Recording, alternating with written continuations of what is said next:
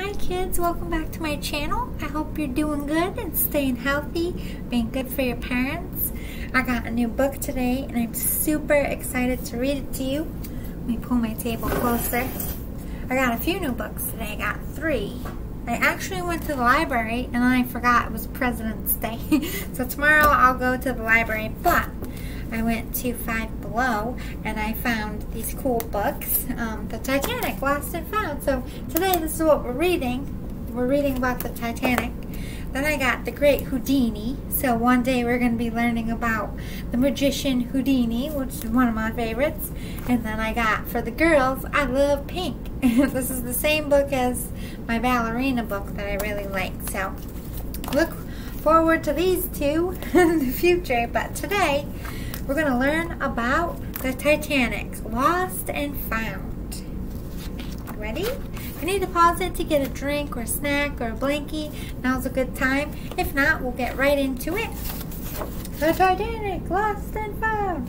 This is level 4, which is 2nd or 3rd grade, but you can listen in if you're in a lower grade.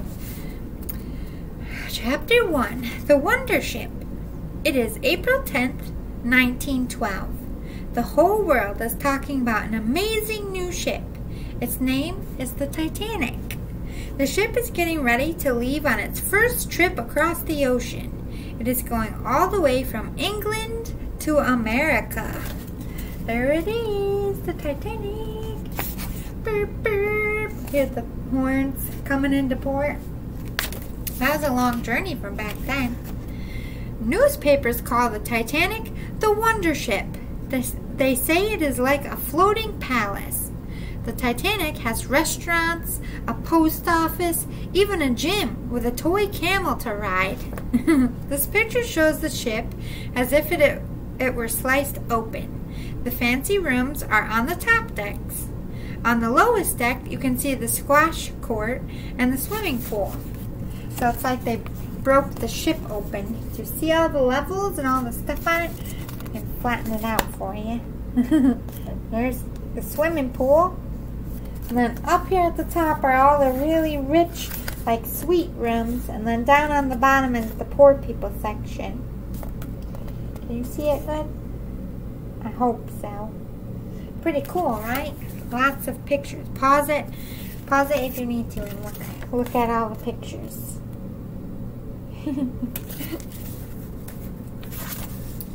The Titanic is the biggest ship the world has ever seen.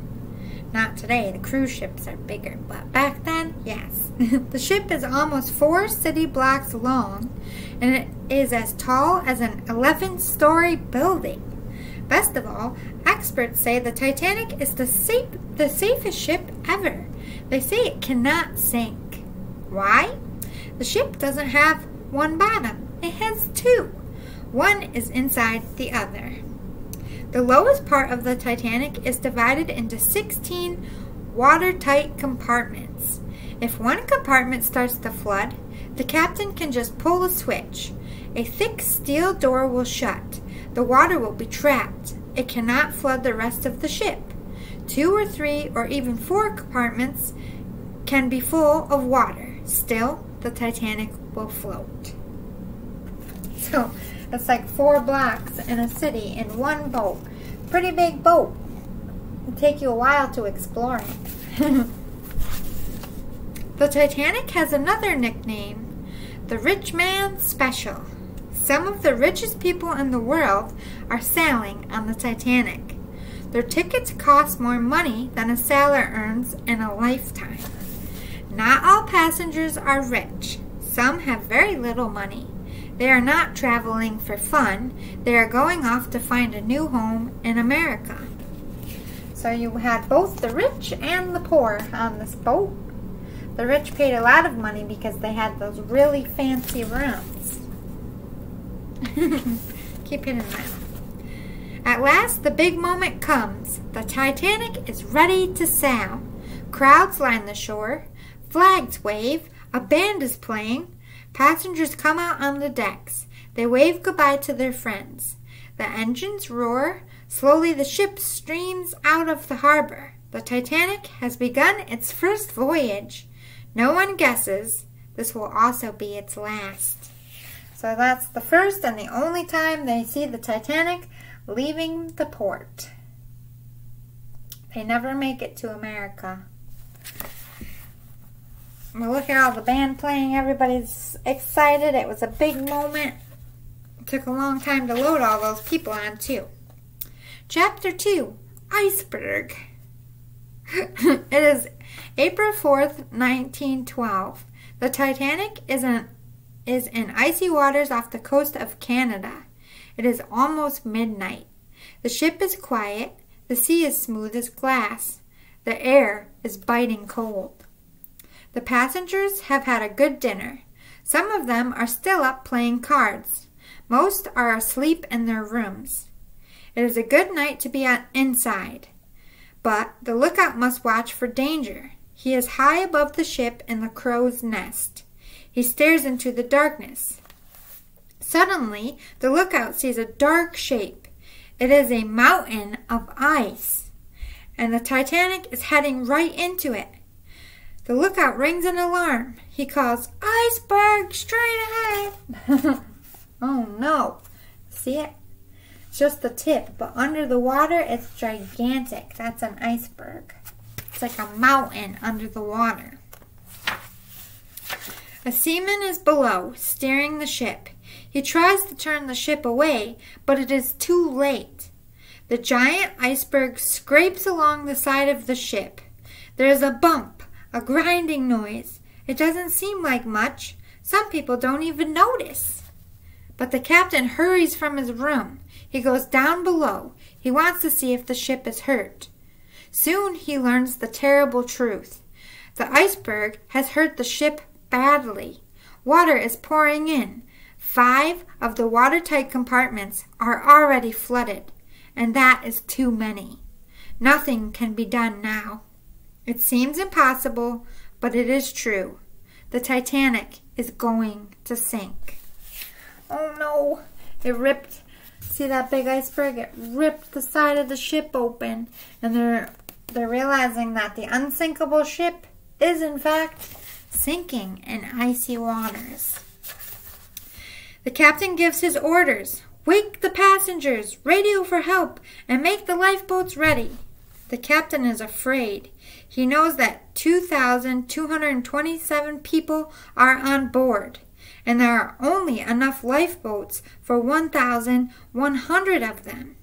So that's 1,127 people that don't have anywhere to go, and the boat is sinking. It's a lot. The passengers do not know this. As people come out on deck, they laugh and joke. Some are even in evening gowns. Others wear life jackets over pajamas, but they are not worried. They still think they are on a ship that cannot sink. So they're not telling the passengers because they don't want people to panic because there's not enough lifeboats. Because of this, now every ship has to have enough lifeboats for everybody. So this will never happen again. You don't have to worry. Get in the lifeboats, the sailors tell them. Women and children go first. Men go only if there is room. Many do not want to get in. The big ship seems so safe. The little lifeboats do not. The sailors are in a hurry. They know there is trouble. They rush people into the lifeboats. Some are only half full, but the sailors lower them anyway. Many passengers are far from the lifeboats. They are the poor ones.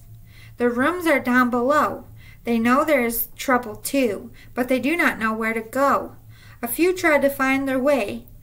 They go upstairs and down halls. Some are helped by seamen. Most just wait below. So the poor people down below, they're starting to fill up with water and they know the boat's sinking. But the people up on the decks, they don't see the sinking yet, so they have no idea. And you know, there's already not enough lifeboats and they were sending them down half full. And that's no good. In the radio room, the operator calls for help. Other ships answer, but they are many, many miles away. One ship is not far away. Its name is the Californian. This ship is only 10 miles from the Titanic, It could reach the sinking ship in minutes and save everyone. The Titanic's operator calls again and again, but the Californian does not answer. It is late at night and the ship's radio is turned off. No one on board hears the calls for help. The Titanic tries to signal the Californian. It sets off rockets that look like fireworks. Sailors on the Californian see the rockets, but they do not understand that the Titanic is in trouble, so they do not come. They're trying to tell them, help us, we need your boat, but they just think they're lighting off fireworks. On the Titanic, the band is playing. The music is cheerful, but people are afraid now. The deck is slanting under their feet. The ship tilts more and more. The lower decks are underwater. 2 lifeboats are left, but the sailors cannot get them loose.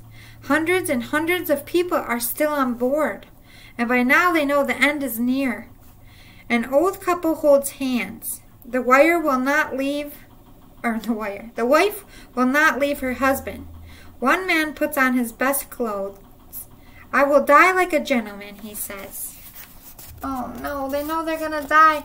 There's 2 boats left and they can't get to them.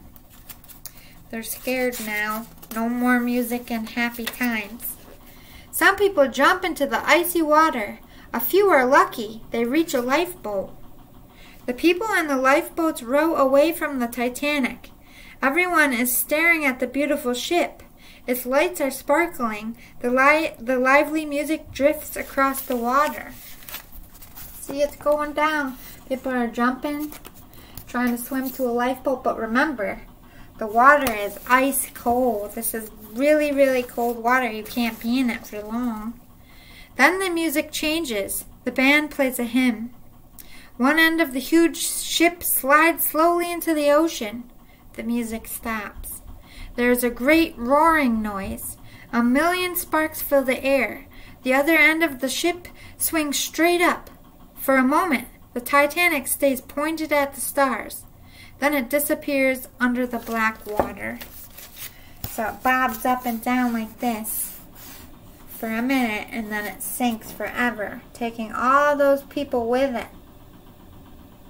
It's so sad. This really happened. Titanic is real. 3, Never Again. Chapter 3, sorry. It is 2:20 a.m. on April 15th. The Titanic is gone. The people in the lifeboats stare into the night. The sky is full of shooting stars, but it is dark, and it is bitter, bitter cold. Most of the lifeboats have drifted away from each other.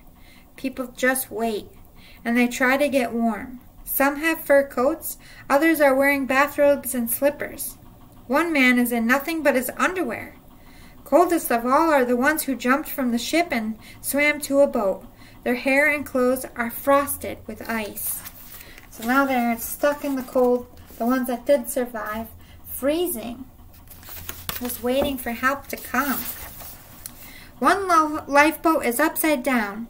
About 30 men are standing on it. They lean this way and that way to keep the boat from sinking. Icy waves splash against their legs. One lifeboat goes back to try and help. They save one man. He is floating on a wooden door. They do not find many others. No one can last long in the freezing water. So here they are on an upside down boat trying to stay afloat, trying to help people. And there's one person that lived floating on a door. But the water is so cold that it freezes you. So all the ones that weren't in a boat and they just jumped, they didn't make it either. Hours pass. The sky grows lighter. It seems as if help will never come. Then suddenly a light flashes, and another. It is the ship, the Carpathia. It has come from 58 miles away. Everyone waves and cheers. They make torches. They burn paper, handkerchiefs, anything. They want to make the ship see them. The sun begins to rise. There are icebergs all around. The rescue ship almost hits one, but it turns just in time. The ship keeps heading towards the lifeboats. Help has finally come. So all the people on the lifeboats are finally being rescued after being in the cold all night long. I'm sure they were crying and very happy. All eyes are on the rescue ship. Boat by boat, the people are taken aboard. The sea is rough and it takes many hours, but at last everyone is safe. Soon the news flashes all around the world. The unsinkable Titanic has sunk. More than 2,200 people set out. Only 705 are rescued. So that's a lot. That's over 1,000 people that died that day. How? Why? No one can understand. When the rescue ship reaches New York, 40,000 people are waiting. The Titanic survivors tell their stories. The world learns the truth. The safest ship was not safe at all. It was too late for the Titanic, but it was not too late for other ships. New safety laws were passed. Many changes were made. Today, every ship must have enough lifeboats for every single passenger. See, I told you. And every ship has lifeboat drills so people know what to do if there is an accident. So although a lot of people died, we learned a lot. Like, we need to make sure we have enough boats, and we need to make sure they know what to do so that they're not just standing around playing music and wasting time. Ship radios can never be turned off. Every call for help is heard. And now there is a special ice patrol. Patrol airlines keep track of dangerous icebergs, and they warn ships. Never again can an iceberg take a ship by surprise. The Titanic was a terrible loss, but the world learned from it. Chapter 4. Found at last. Years went by. The Titanic lay many miles down in black, icy cold water. No divers could go down in such deep water, and no one can even find the ship. The map below shows you roughly where the Titanic sank. So there's England and Ireland. And there's the Titanic. So they were almost to their objective. Well, kind of. This is Canada. So they were almost really close to Canada. Some people thought the Titanic had been crushed. They said it was probably in 1,000,000 pieces. Yet, treasure hunters kept on dreaming of the wonderful ship. They were sure there was gold on board and diamonds and pearls. A man named Robert Ballard dreamed of the Titanic too. Robert was a scientist. He studied the oceans. Robert worked in a famous laboratory in Woods Hole, Massachusetts. He didn't care about treasure. He just wanted to find the ship. He thought about it for years. Robert had a special invention. It was a kind of an underwater robot. Its name was Argo. Argo could dive down very, very deep. It had lights and a video camera. It could swim along the ocean floor. It could take underwater video pictures, and it could send them to TV screens on a ship. So there's Argo. It's like a little water submarine. Robert read all about the Titanic. He looked at maps and photos. Finally, he was ready. He thought he knew where the mystery ship was waiting. In the summer of 1985, Robert sailed north to Newfoundland. He went with a team of scientists. He took Argo with them. Robert sent Argo hunting. He didn't even have to get his feet wet, but he had to do a lot of watching. For days it was the same. He saw sand and more sand, and then at last something different flashed on the screen. Was it a ship? Yes, it was a huge ship.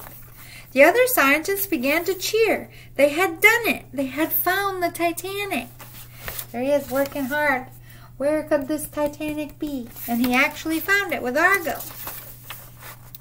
Robert could not believe his eyes. It was like seeing a ghost. There was the Titanic, sitting on the ocean floor. It had broken apart, but Robert could see how beautiful it still was. There was the Titanic. There's one piece laying perfectly flat.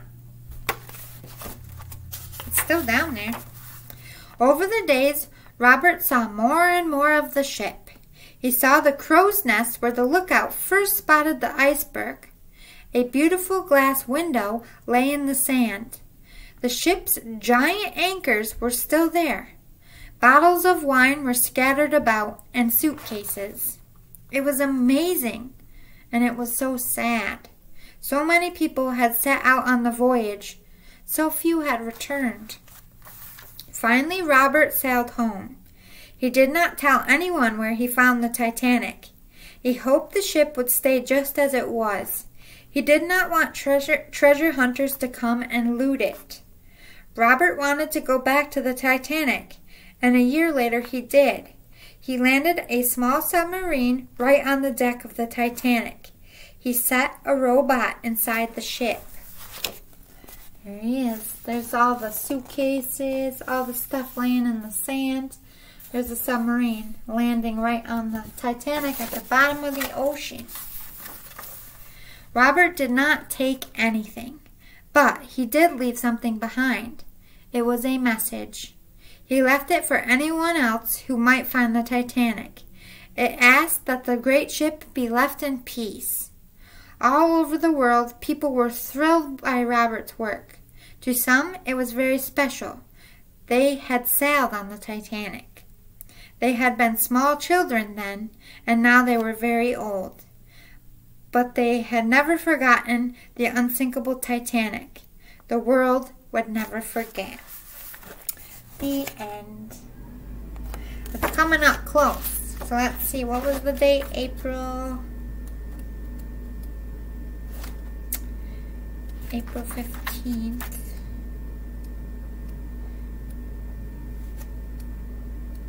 Just check. April 14th is when it started to go down, and April 15th is when it sank. So that the date anniversary of the Titanic is coming up very soon. So I wanted to make sure you learned about it ahead of time. So on April 14th and 15th, make sure you think about the Titanic and you send up a little prayer for all those lost souls, because a lot of people died that day. Unfortunately, a lot of people die before we learn things that improve our future. Like, we have to have enough lifeboats. We have to have drills so we know how to do it if the ship were to sink. Nobody can turn their radios off so everyone can always hear for help. And they have planes that watch all the icebergs so they can tell all the ships. So although it was very sad, we learned a lot. And we grew from it and improved. I hope you liked this story. I'll see you all next time, kids.